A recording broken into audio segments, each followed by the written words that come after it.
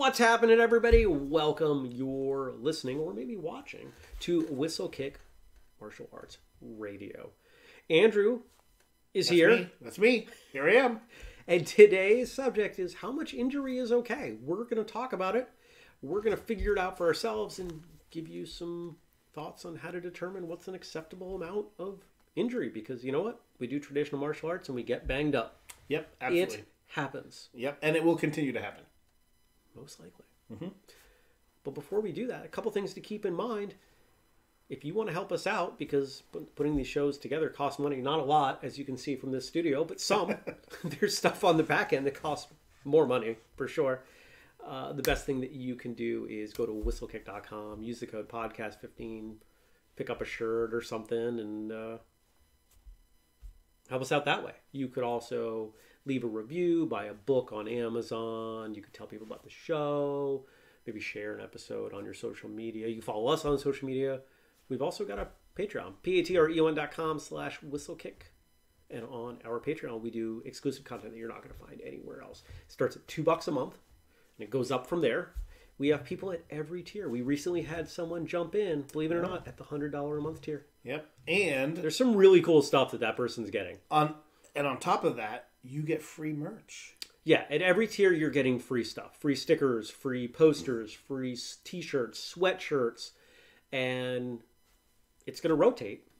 You know, so it's not like you're going to get the same stuff over and over again. But go to patreon.com/whistlekick. Check it out. All the details are there.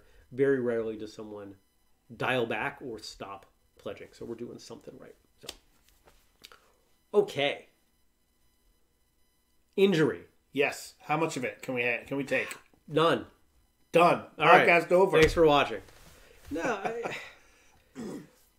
one of the things that we've talked about, especially when we're talking about self-defense, is this continuum about reality of training versus safety. And actually, we did an episode, and I don't remember when it was. It was a few years ago, where I talked about kind of balancing this continuum of safety versus realism. Do you remember? Does that ring a bell? It doesn't. Okay, it was certainly a Thursday episode. Because let's take the two extremes. If we do the safest training we can, it's not going to be the most effective. You know, there's no contact. In fact, I don't know about you, but I've hurt myself solo training. You know, like you kick wrong and you're like, ow, that leg's not going to work for a day or two, right? Like, so injury can happen in all kinds of ways. There's no such thing as completely safe training. But then the other end of the spectrum, if it's just full out all the time, contact, no padding, eye gouges, and you can get kicked in the back of the knee at any time in the middle of class, you're not going to be able to progress because you'll be constantly broken. Yep. So I think we can agree the extremes suck. So we're talking about something in the middle. Where in the middle and helping you determine what's appropriate for you. Now, if you're an instructor, you've got a burden to shoulder there. And I think that you determine a bit what you think is appropriate for your students and help get them there, knowing that there is no one size fits all. Yeah, and everyone's different, for sure. Everyone is different. You're going to have people who want to go harder, who want to go softer. And that's one of the really difficult responsibilities of an instructor is helping people get the training they need, even if it's not quite what they want, and finding that balance. So let's put that aside, because I think this is more of a philosophical experiment than a full-on practical one. Yeah. How you take what we're discussing and implement it is going to be entirely up to you. What are the factors that go into determining how much is okay? Well, I think the first thing to understand is that injury is going to happen. Yes. Like it is inevitable.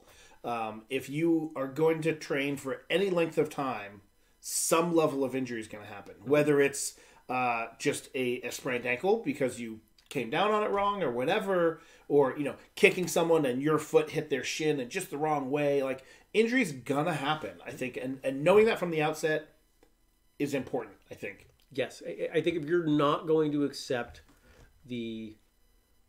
not just the possibility, but the over time inevitability of injury, you're probably not cut out for martial arts. Yeah. Yep. Okay. Because again, those injuries aren't always obvious. They don't always happen because someone was negligent. Sometimes it just happens. Yeah, absolutely. Sometimes your body was banged up from, mowing the lawn, and that coupled with 3 or 4 other things that you weren't thinking about, and then you step out on the floor and your warm-up's not quite adequate. Yeah. And you stack all those factors, and next thing you know, you've thrown your back out. Exactly, which leads to a discussion on, to me, there's 2 kinds of injuries. There's an active injury and a passive injury. Talk about that. Well, the active injury being, I did something and something immediately happened. I came down on my foot wrong and I broke a toe. Yep. Or, he kicked me and I came here and I got like, oh, that really hurt my arm, right? Broke a finger doing some jujitsu technique and boom, and the instructor broke a finger on me. Like, that's an active injury. To me, a passive injury would be, I left class feeling pretty good, but then I woke up the next day and it's like, whoa, like my back is thrown out and it was fine before. Those things that you don't necessarily realize at the time. Immediate versus later. Correct. Yeah. Okay. Maybe active and passive isn't the right adjective to use, but that's the 2 types of injuries that I see. Yeah, I would agree. So if we've got that, it's likely that if we're going to slice it that way, that the passive ones may not be ones that we can discuss as cleanly. I would agree. Yep. Because I think a lot of that's going to be circumstantial and personal driven. Yeah. A good example between a whole bunch of core work at karate last week, being on the motorcycle for a week. I rented my car out. Made a few $100. It's a good deal. Working in the yard a bunch, like my low back is really lit up. So when I trained last night, I was very careful about what I did. Yeah. Because I know something could happen. So that's not the stuff that we're talking about. No. Because if I stepped into class and I let my ego get the best of me and I went hard and I came out of class, or even in the middle of class, my back seized up and went into spasm, is that a result of the training? Probably not. No, that's a result of all the other stuff. Exactly. That was just the final straw. So let's talk about the active, the immediate, the acute sorts of injuries. If we're talking about that continuum, safe, real, everybody's going to have a different place on there because their goals are different. And so I think that's the first thing to determine, the why. Why are you training? If you're training for fitness, you want to stay as close to safe as possible, because the more injured you get, the less time you're going to spend training, and thus your fitness goals are going to be on hold more than they're off hold. Off hold. Yep. And you're going to sit there and be like, man, I am not moving in the direction I wanted to move. This is not working for me. As your legs propped up, broken arm, you're in the hospital, you're like, I am not getting fitter right now, right? But if your goal is realistic training, and we talked about in another episode, one that we just recorded, I don't know the order that we're doing these, but we talked on another episode about the ability to take a shot, and that being an important part for some people of learning how to conduct themselves in a self-defense situation. You get rocked in the head, being able to shake that off. Yeah. That's something that someone who's training to be the most effective in a street confrontation or a competition as possible really should be learning, but not something I'm going to want, a typical 12-year-old to go through. But let's take it to the extreme. Let's say a broken arm. Yeah. Even if I am training to be serious in the street or a competition or whatever, I don't want a broken arm. And I would make the argument that having a broken arm doesn't help me with that. It doesn't help me with my training. It doesn't help me get ready for the street or the cul-de-sac or whatever, or the competition. Having a broken arm puts me in the worst position. So I think there are 2 things that we might be able to say at this point, and we actually may be honing in on an answer much faster than I was anticipating. Training that gives you the context for the circumstances in which you want to utilize your training. self-defense, competition, life, right? If you have to break that continuity of training, oh, sorry, that was the other piece. A little tired. Context. If it gives you context that you can use, or experience, or understanding, or whatever word goes in there, then it is good. If it is giving you context that is beyond what you need, it is beyond the threshold that is dictated by your why on this continuum. If I'm training for fitness and I'm constantly coming home bruised, that's a sign that I'm going too far. Yeah. Now, maybe I'm okay with that, but those dots don't really connect. Correct. Right? Yep. And then the other piece is, does the injury force you to stop training in a way that gives you that context? Exactly. Like a broken arm for someone who wants to do a competition. Right. But let's take, because I think it's easier to get far down the scale and walk it back. So if we take the example of the person who is training for street defense, they're rah about, I want to be a BAMF when I'm out there, and I want to be as ready as possible. Getting banged up, bruised up makes sense. Yep. Bruises, okay. But if you break your arm and then you have to skip a couple weeks of training, that's too far. Now, that same person, if they end up with let's say a sprained finger or a broken finger, may still be able to train. Perhaps. May be fine with training. You know what? I'm gonna splint it, and when I come into class, I'm gonna wrap it. I'm gonna put a pad on it, because it's entirely possible that I end up on the street and something happens and I lose use of this hand. So I want to be able to explore training, give myself context, experience for training while that hand is out of commission. Yeah, I could see that. Okay. Now, that's kind of an extreme. Fitness is kind of an extreme in the other way for what most people have a multifaceted why. Yeah, I don't know anybody that trains for one specific reason. I don't either. So let's take someone who's more in the middle. This is probably you're closer to average martial artist, probably someone like you and I. Community, self-defense, personal development, fitness. They're checking a bunch of boxes. They might rearrange them in a different order than you. I'm sure you and I have slightly different priorities when we train. The point at which injury is too much for me, honestly, the number one thing I think for me is when it is the reason I'm injured. If someone hits me too hard and I come away with I'm banged up, like let's say we clash shins. Yep. If we clash shins because we're training hard, because we're trying to help each other grow, I'm okay with that. And I'll probably come back to class. Yeah. If we clash shins... Because there's a mutual understanding. Yeah. If that's what it is. If we clash shins because that person was being arrogant or not doing the drill the way we were supposed to, and now I'm hurt, I'm not okay with that. Yeah. I would agree. And I think it's important to understand that accidents happen. The person was doing the drill wrong, maybe because they didn't understand it. Sure. And they did it once, they get corrected, they don't do it again. That's great. But if you have someone in class who is constantly, over and over and over again, having these types of situations come up, that's a problem. Yeah, for sure. I think that if we keep going down this line, I think this is too much of a tangent, because we're not talking about why. Yeah. We're talking about how much. And I think we should keep it tight. I think for me when we get into the active injuries, I think to me it comes down to the two B's: bruises and breaks. Really, I mean, sprains, I guess. Bruises, breaks, and sprains. BBS. That's what we got. Okay. Breaks, in my opinion, with rare exception, are not acceptable. I don't think anyone should be breaking a bone in class.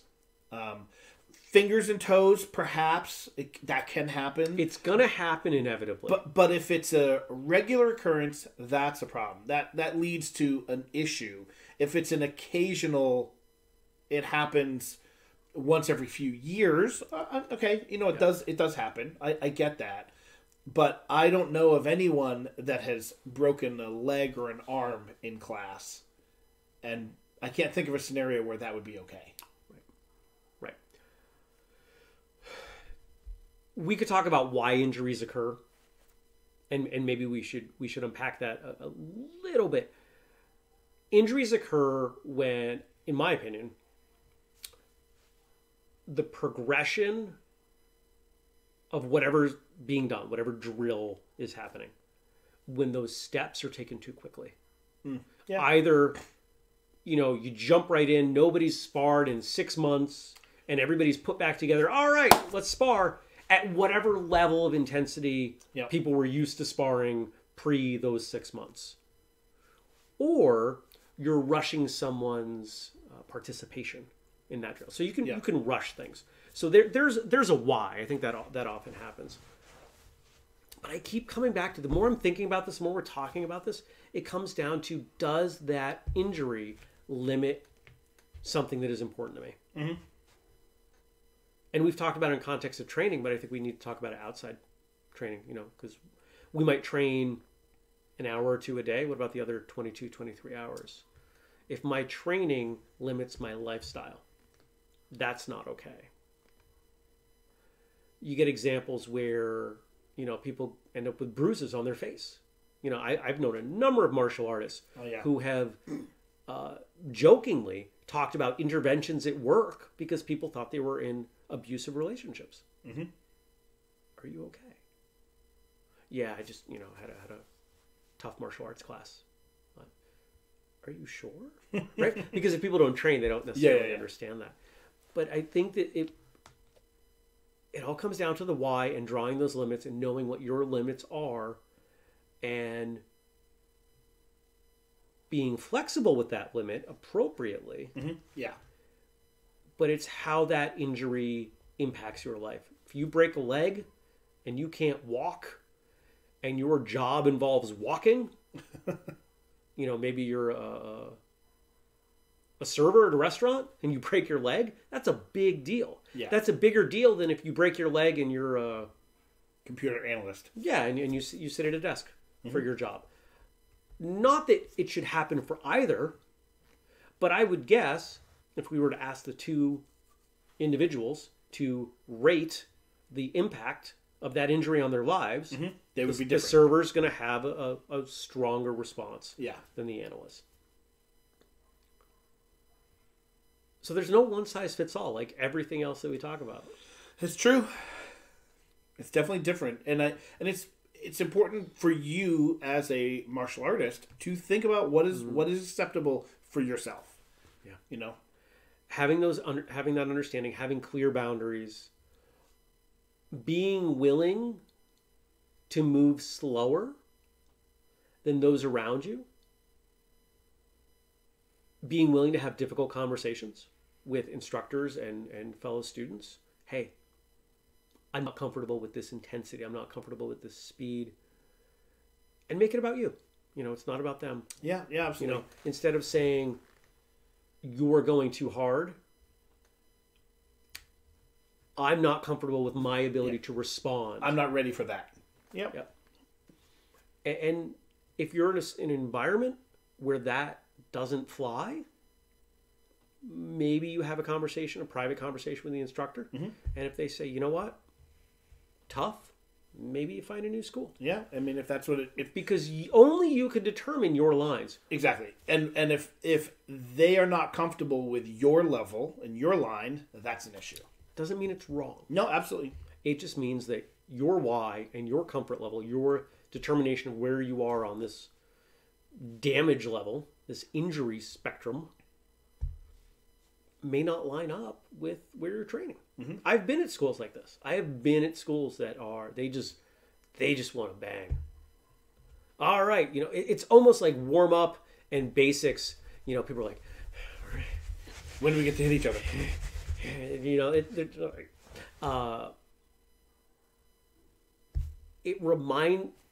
The best analogy in the original Lion King, the hyenas. Oh yeah, they're like, yep. Do we get to eat now? Right? And then it comes time to grab a partner, and they're just like, all right, boom. And the instructor doesn't even say go, and they're just smashing each other. Yeah. I don't like that environment. That's not where I want to be. If you've spent, more than a few episodes with this show, I like to think about stuff. I like to contemplate. I like to move slowly. I like to find my own way. And yeah, I can get out there. I can smash. Yeah. But not with the best of them, but I can, and I'm okay. Thinking about this stuff is good. And knowing that it's not what I want every class, because I know my body needs to recover. And I'm also one of the first people to go, oh, nope, we're not going there. You just hook kicked me in the back of the head and it hurt and we're done. Because if you do a second one, now we're stacking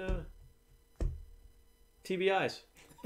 And I know it sounds like I'm talking like I've had a number of them. I'm just tired. My apologies. But it's not worth it. Yeah. No. It's not worth it to me. And I can't say it is or is not for anyone else. Yep. For me, bruises are okay. Yep. Breaks are bad. Yep, I would agree. And not bruises every class, but in our school we do Japanese kotiki tai, body conditioning. So hitting arms and lightly kicking legs, and it's I may occasionally get a bruise. That's okay, but we don't do them every class either. Right. Well, human adaptation comes through not intensity every once in a while, but just going a little bit more than what you were doing frequently. That's how progress happens in everything. If you want to go really deep on that, read all the science in the Flex program that's available for free. All right, we got anything else we should add? No, we're good. All right. Thanks for watching. Thanks for listening. Feedback. Give us some feedback. If you have feedback, if you have stories that illustrate this, that you wouldn't mind sharing, this is a good opportunity. Watch for when we post this. And actually, if you're watching it, it's already been posted in the Whistlekick Martial Arts Radio Behind the Scenes Facebook group. You can post there. And I mentioned the Flex program. We also have a strength and conditioning program. We have a speed program. We have a conditioning program, kind of like a cardio conditioning. No, that's a lame way to put it. Anyway, go to whistlekickprograms.com. You can see all about the programs. They are less expensive than you think. Flex is free. There's a bundle. We just rolled out new logos for them. We even renamed them. We're in the process of rebranding those programs because they're super cool and they deserve some attention. Other things that deserve some attention from you, from us for you, our Patreon, whistlekick.com, whistlekickmartialartsradio.com, our newsletter, our social media, the books that we have on Amazon, Martial Journal. We don't talk about Martial Journal very often. There's a ton of stuff out there. If you are a martial artist, if you love martial arts, I don't know that you're going to find a company that is working harder to bring you martial arts stuff, because we love martial arts and we want to help you. We want to enable your love of martial arts. We want to get you hooked. Give you access to everything. Yeah, because you know what? I believe that if people train, they become better versions of themselves.